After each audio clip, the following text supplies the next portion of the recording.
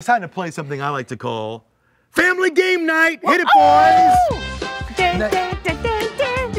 These never end well at my house. Oh yeah, you guys get in fights. My brother Rick with Pictionary got in a fight. Right. My niece Addie with Apples to Apples. You can't bring up Apples to Apples. Left in tears with my dad. You're all terrible people. Right.